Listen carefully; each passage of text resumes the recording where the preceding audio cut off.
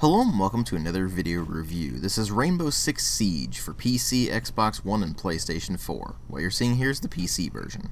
This is a tactical first-person shooter developed by Ubisoft Montreal and released in December of last year, and it was to a rather shaky launch. Most people seemed to enjoy it, but it was absolutely plagued with issues, mostly on the technical side of things, like, for example, some lag issues and hit detection problems, or issues with matchmaking, or most notably the fact that there basically wasn't any anti-cheat put into the game to begin with. So very quickly the game became flooded with cheaters, and all of the goodwill it built up by actually being a pretty well-received game despite its problems ended up kind of going by the wayside for a while. There was also a bit of controversy over the fact that there isn't really much of a single-player mode in the game beyond the situations mode. But really, it was those technical problems and the rampant cheating that people complained about the most on launch, and throughout the game's life cycle, really. Of course, it's about 8 months after the game launched, and it's had 3 major content patches since then, so let's go ahead and take a look at this thing and find out if it's worth picking up now as opposed to how it was at launch.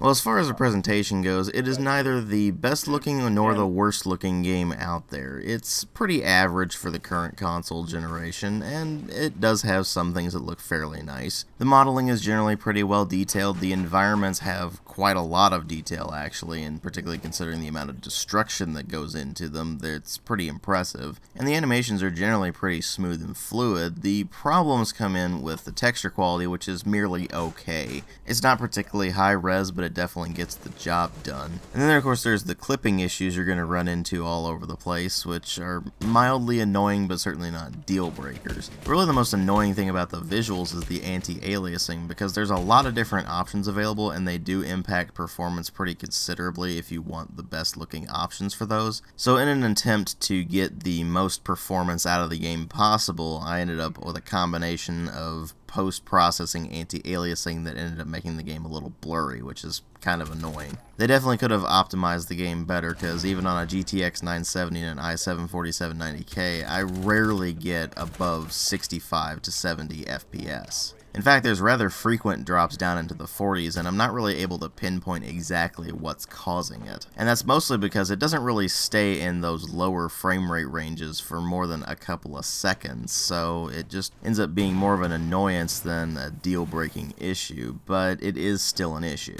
Then you move over to sound design, and that's where things get a bit shakier. The music in this game is really not very good. It's mostly a series of electronic mixes that don't really feel like they fit in very well with a Rainbow Six game, and there's no recognizable Rainbow Six theme either, which is kind of annoying. And once you get past that, you find that the sound effects are pretty inconsistent. The explosion sounds are pretty nice for the most part, they're pretty beefy, and then you get to the gun sounds and only a few of them actually sound pretty beefy, which is odd considering the shotguns in this game are ludicrously powerful, but they don't really sound ludicrously powerful. But at least the voice acting is pretty well done. It's rather high quality and fits exactly with what they're trying to do, which is pretty much just nothing but battle chatter when you actually get into the game. And for that particular purpose, it works pretty well. Each character has their own specific voice, and you can pretty easily tell them apart. Would have been nice to see that more in a dedicated single-player mode that actually lets you explore the characters a bit better, but unfortunately we don't have that. And ultimately the presentation in general just ends up being something of a mixed bag.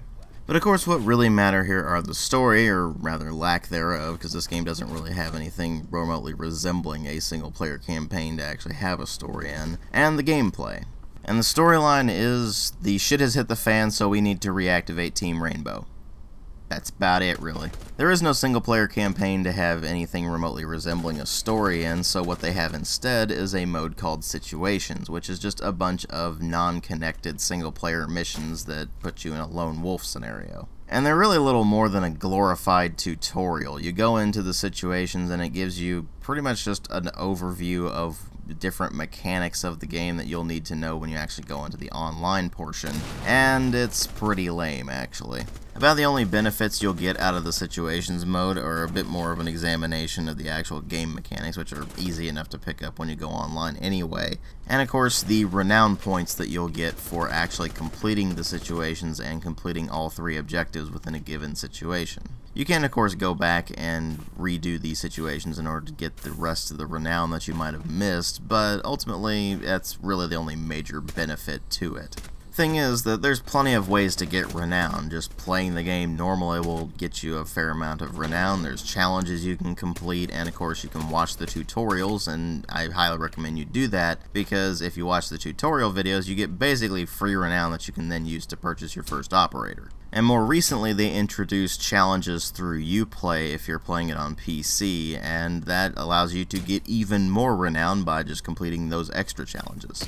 Now you may be wondering why I'm starting out with the renown system, because it's basically just the in-game currency you use to purchase everything you need to purchase. And that's because it's actually incredibly important before you even go online in the first place. You see, you can select a bunch of different characters to play as in the online portion, and these are known as operators. You unlock operators by using renown points, and it starts out with 500 renown for the first unlock within a given CTU, and it increases by 500 points for each subsequent operator. So you can get, for example, one through SAS, and it'll cost you 500, but then you go over to the GIGN, and all of a sudden it's costing you another 500. Because you haven't unlocked anybody else in that particular segment yet. But eventually it'll take 2,000 renown points to unlock the final character within a given CTU. Now each of these operators has a different gadget that they can use to give the team an advantage. To give you a prime example, Rook is one of the defending operators, and he can put down a bag of armor plates that will increase the armor value of whoever picks one up. And there's the attacking operator IQ, who has a scanner that can be used to detect electronic devices. But those are only 2 examples out of the 20 operators available to you right from the get-go.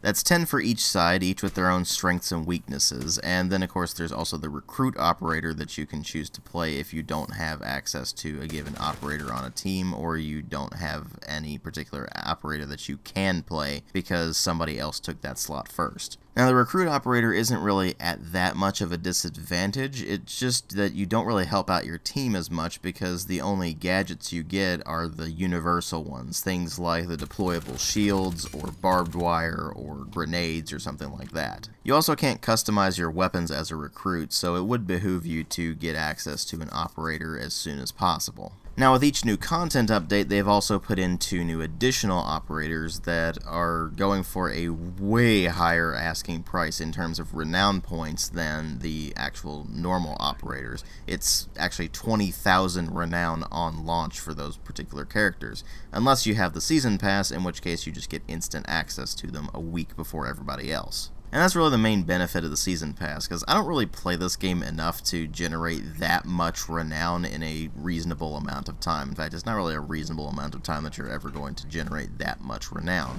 So it behooves you to just kind of play the living crap out of the game leading up to a new content patch. They definitely could have handled that a lot better. They have at least released all major content for free. It's included whether or not you own the Season Pass, and there is no segmentation of the player base as a result.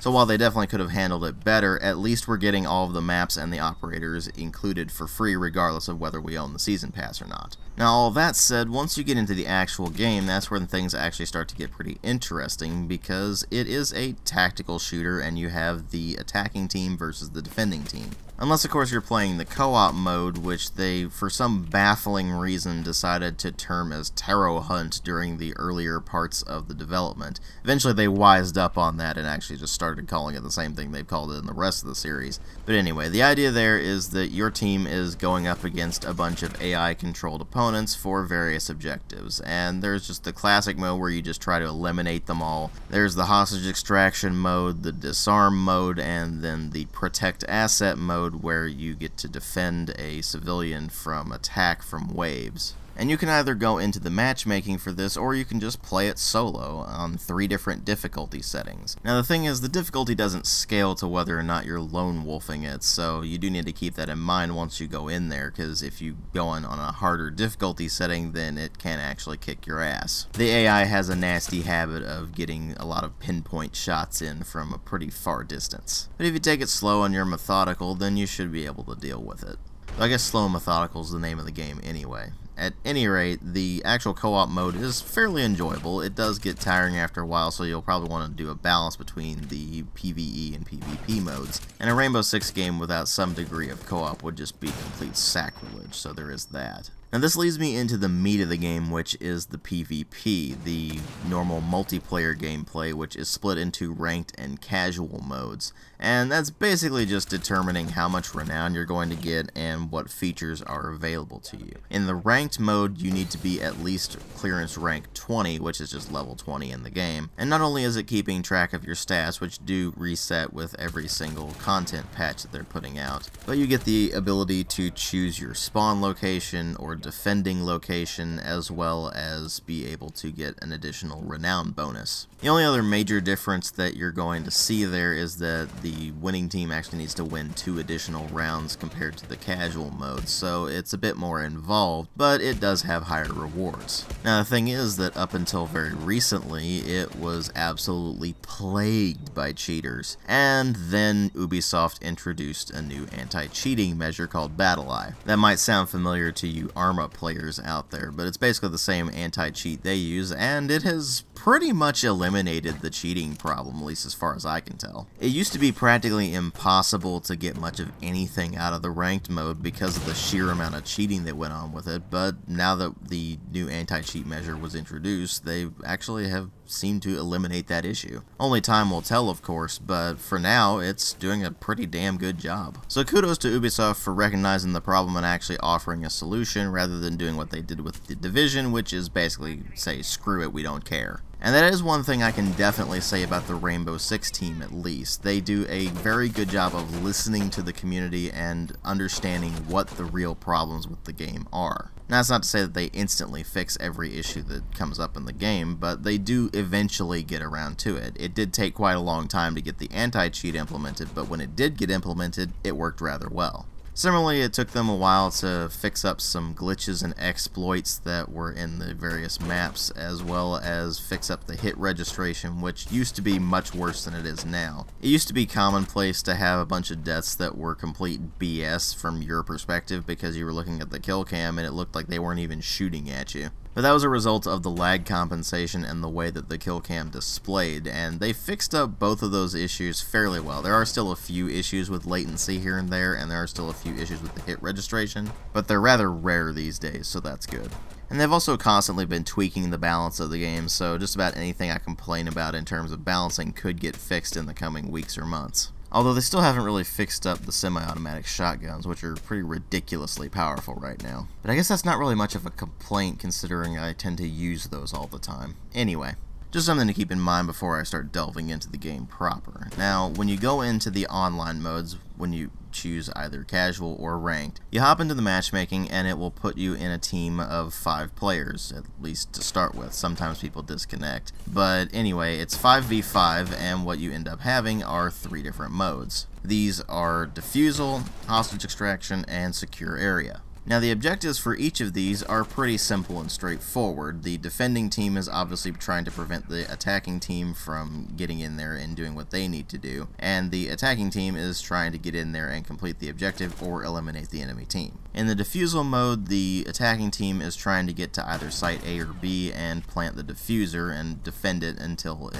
runs out on the timer. The hostage extraction mode is pretty straightforward. The attacking team needs to get in there and extract the hostage to the extraction point. And the secure area mode is there's a single objective and you need to hold it until you secure it. All the while the defending team is trying to prevent this. Either they want the time to run out or they want to eliminate the enemy team. And to that end, they're able to put up various fortifications. They can reinforce walls so you can't just simply blast through them. They can put up barricades on doors and windows so people can't just instantly hop through them or shoot through them. At least not without breaking up the barricades first. And they can also put down various objects that will impede movement, like the barbed wire that will slow you down if you move through it, or they can deploy shields that will protect from incoming fire. And the idea there is to get in the attacking team's way as much as possible and funnel them into a zone where they can be easily dispatched. Now the thing is, you can still get through those defenses as long as you're smart about it and as long as you have certain attributes on your team. For example, if the attacking team has a thermite on their team, it's one of the operators, then they can blast through the reinforced walls. Now before the round begins, you have a preparation phase, and that's when the defending team is setting up their defenses, and the attacking team has drones that they can use to scout out the enemy's defenses. It encourages a fairly slow and methodical, rather strategic style of play that we don't really see in the vast majority of shooters out there these days. And when everything's firing on all cylinders and you're working well together as a team, it is an absolute joy. Particularly considering you'll get those badass moments where you'll set up a distraction on one side of the map and then you'll go to the other side of the map and get ready to blast through and do your thing. And then you'll trigger the distraction, the enemy team is busy dealing with that, you blast through the wall, and all of a sudden you just wiped out the entire enemy team in one fell swoop. That sort of thing is just immensely satisfying, and it really does help that the game rewards precision greatly. Headshots are an instant kill, so that helps to remedy the issue of different characters having different levels of armor as well as the different weapons that you're using. So it means that there is a degree of getting good at the game in order to be able to succeed no matter what you're using. It's not simply a matter of, oh hey, this person has this operator, therefore they're always going to win. Not necessarily.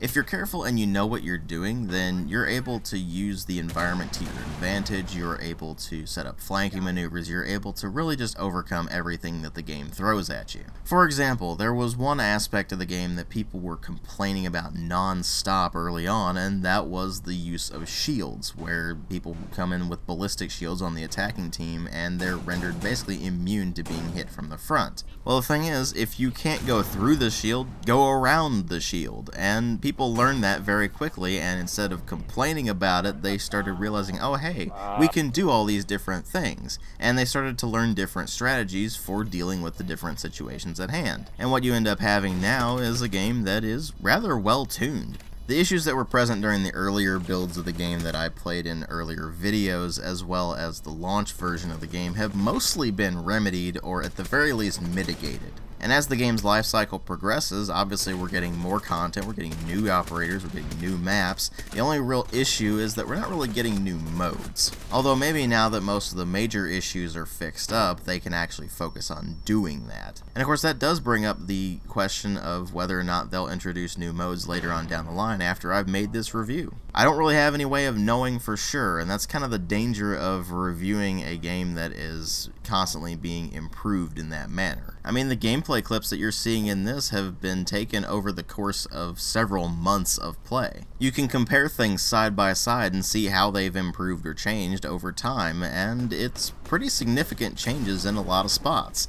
So it's entirely possible that if there's something I'm complaining about now, it could be fixed up pretty soon. But here's the thing, a review isn't about what could be, it's about what is. And what we have here, in its current state at least, on launch it was a mess, but right now, Rainbow Six Siege is finally well worth picking up. It's nowhere near perfect, don't get me wrong, and it's really not that much of a Rainbow Six game when you get down to it, but in this case, that doesn't really matter as much. It is a damn good multiplayer shooter that shows you pretty much exactly what we would hope destructible environments would bring to a game like this. We were worried it might just be a gimmick, but it turns out that they pretty much designed the entire game directly around destructible environments, and it works very, very well in the long run. There are still things they could improve. They could definitely improve the value proposition of the Season Pass beyond simply getting early access to the operators, although they definitely need to be very careful with that not to fall into the same pit that EA does with the Battlefield series, where they cordon off a huge amount of content based on not owning a DLC.